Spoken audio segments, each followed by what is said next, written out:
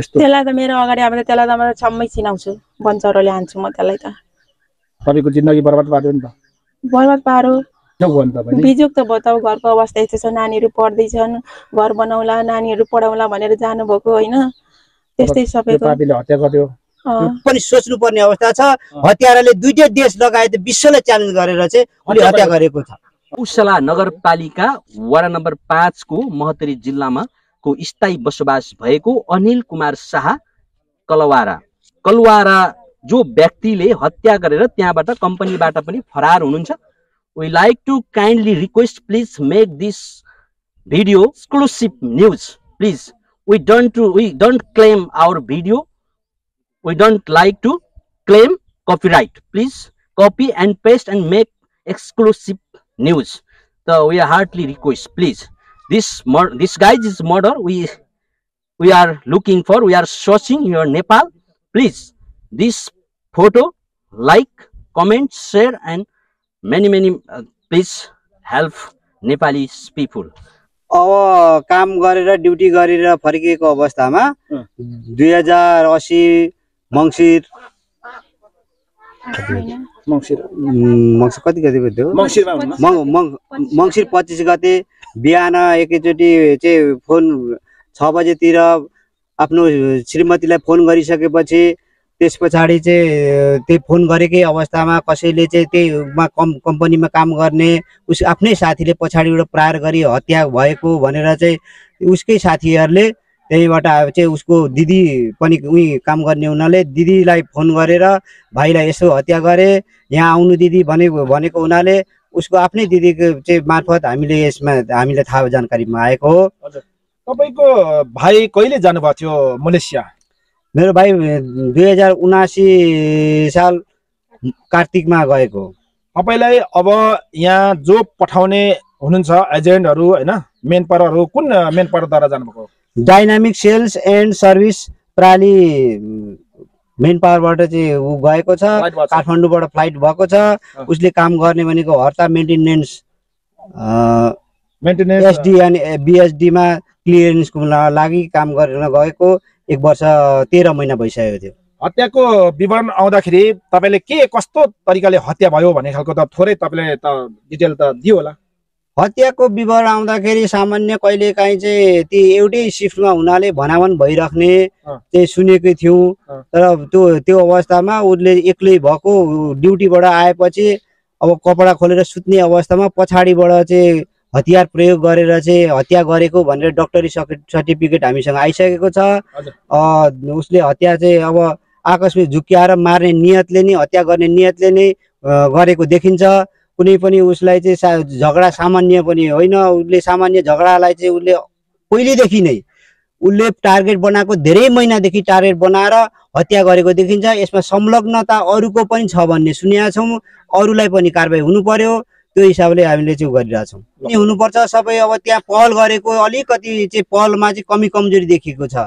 हाम्रो सरकारले त्यहाँ आधिकारिक निकाय भनेको एमबीसी हो एमबीसी ले अलिकति चाहिँ जुन हिसाबले लागि पर्नुपर्ने त्यो हिसाबले लाग्न त लागेकै होला त्यहाँ छलफल पनि हिजो भएकै छ चाहिँ एनआरएन का चाहिँ सदस्यहरू र एमबीसी सँग तर त्यो हत्यारा जुन हत्यारा छ ओ हत्याराले चाहिँ एउटा त्यही फ्लाइटमा बस्ने भाइसँग काम गर्ने साथीलाई चाहिँ बारम्बार फोन गरेर म इन्डोनेसियामा छु म यहाँ छु म त्यहाँ छु के भइरहेछ केसलाई भनिरहेको अवस्थामा पक्राउ गर्न किन सकिएन किन नसकेको त्यसको हामीमा किन कमजोरी भइरहेछ मलेसिया सरकारलाई किन दबाब दिन चाहिँ नेपाल सरकारले चाहिँ नेपाल एमबीसीबाट सकिएको छैन नेपालमा भएको घटना भएदेखि विश्वमा भएका घटनाहरू 1 घण्टा पनि उम्किन नपाउने अवस्थामा अब उसले चाहिँ त्यति उ चाहिँ च्यालेन्ज गरिरहेछ म यहाँ छु मेरो नम्बर यो हो म यहाँ बसिरहेको छु भन्दै पनि हत्याराले चाहिँ किन चाहिँ त्यहाँ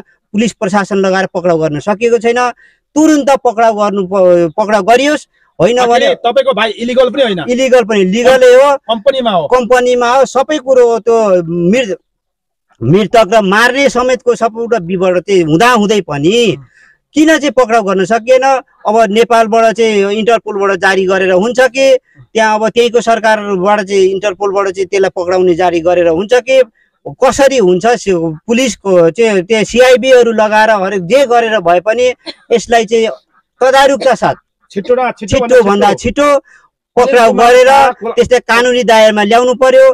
पीडकहरूलाई चाहिँ क्षतिपूर्ति लगायत त्यसलाई चाहिँ कानुनी चाहिँ कारबाही होस् भनेर हामी सजाय कडाभन्दा कडा मलेसिया सरकार र नेपाल सरकारसँग एमबीसी सरले रेमिटेन्स पठाएर देशमा चाहिँ धेरै उथल पुथल धेरै चाहिँ प्रगति पनि भएको छ।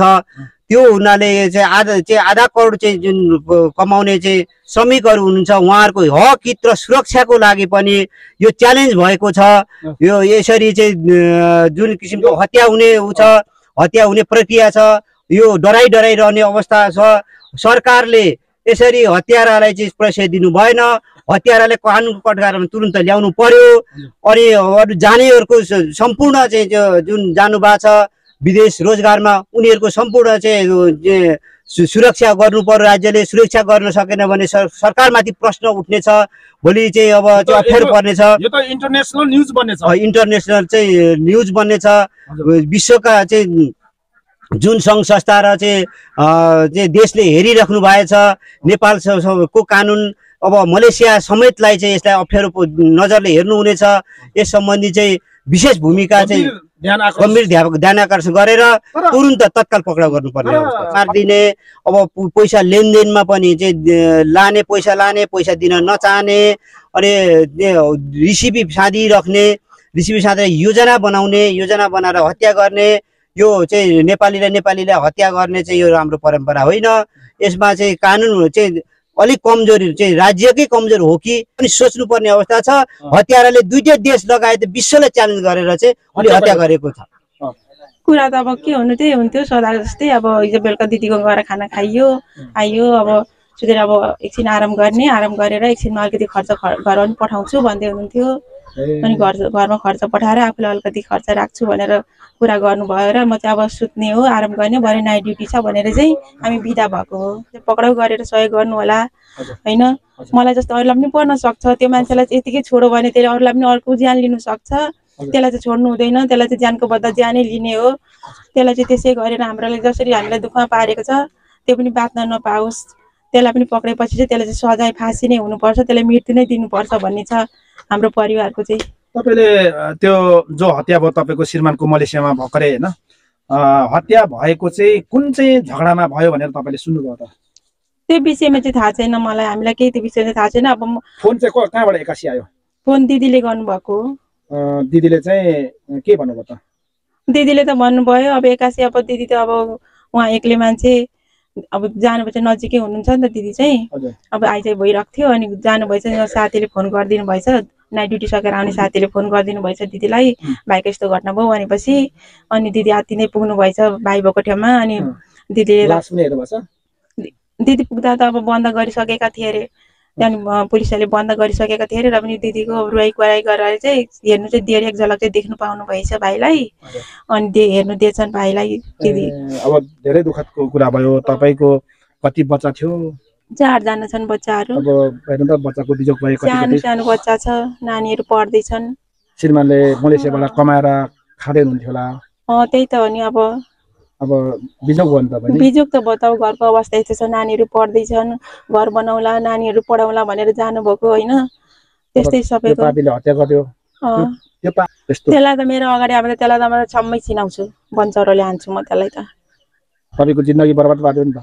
बर्बाद पारो। त्यसलाई त बाँच्ने त दिँदैन। त्यसलाई छम्मै छिनाउने पनि होइन। त्यसलाई टुक्रा पार्दै अलिअलि टुक्रा पार्दै काट्ने हो त्यसलाई त। यस्तो साम तपाईँमा रिस उठिरहेको छ होइन? मलाई उठ्दैन रिस। तपाईँको श्रीमानले महिना पैसा पठाउँथ्यो नि? पठाउनुहुन्थ्यो। त्यस्तो जाँड रक्सी खाने के अरे अरू साथीभाइसँग झगडा गर्ने त थिएन त्यस्तो केही थिएन।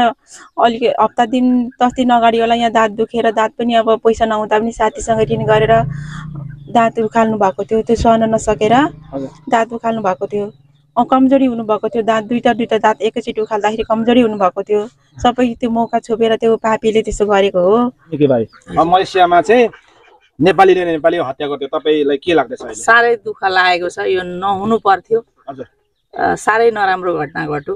एकदम है एकदमै अब साह्रै चाहिँ कष्टकर भयो होइन हामी सबै घर परिवार त भइ नै हाल्नु हो हामी समाजमा पनि शोक चिन्तामा हुनुहुन्छ एकदम चिन्तामा छौँ रुवावासी छ हामीलाई होइन अब यो नेपाल सरकारले मलेसियन सरकारसँग कसरी दबाब दिएर समन्वय गरेर त्यो हत्यारालाई पक्राउ गर्ने र जुन त्यो हाम्रो भाइको लास छ त्यो तुरुन्त नेपाल फर्काइदिने होइन त्यसको प्रक्रिया मिलाएर के छ कसो छ त्यसले गरेर चाहिँ उहाँहरूले तुरुन्तको तुरुन्त यो गर्ने नेपाल सरकारले पनि गरिदियोस् त्यो तपाईको अनुरोध छ विभिन्न देश नेपालमा लाखौं नेपालीहरू वैदेशिक रोजगारमा छन् हजुर कनाडा युके हङकङ विभिन्न ठुल्ठुला देश र सानसानो देश सबै खाडी मुलुकमा छन् ती नेपाली सबैले सपोर्ट गरोस् भन्ने चाहना यो भिडियो हेर्ने बित्तिकै शेयर गरिदिनुस् त्यो पक्रिनुको लागि